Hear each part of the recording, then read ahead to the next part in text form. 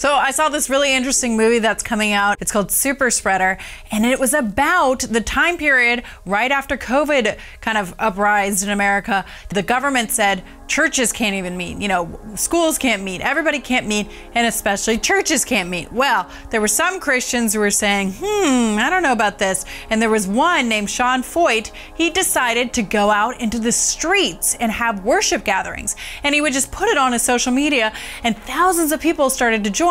Well, of course, some of the news services said, this isn't a good thing. He's spreading COVID.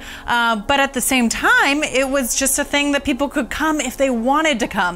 And it talked about what the church is really supposed to do, which is to be a haven, a place when people are in need and that are in dark times and are depressed and are down and lonely. The church should be there to be a light and to bring hope. And what Sean found is a lot of people coming to Christ, being baptized and being in the streets. Well, when he went to cities like Portland and Seattle, the movie gets a little crazy and the documentary shows kind of the heaviness there. The jeopardy really kind of begins at that point. So it is kind of heavy theme, so I would say more like middle school and above. It's an entertaining movie. It's great quality-wise, and so we recommend it, but make sure to check out the full review at movieguide.org. This is not political. This is biblical.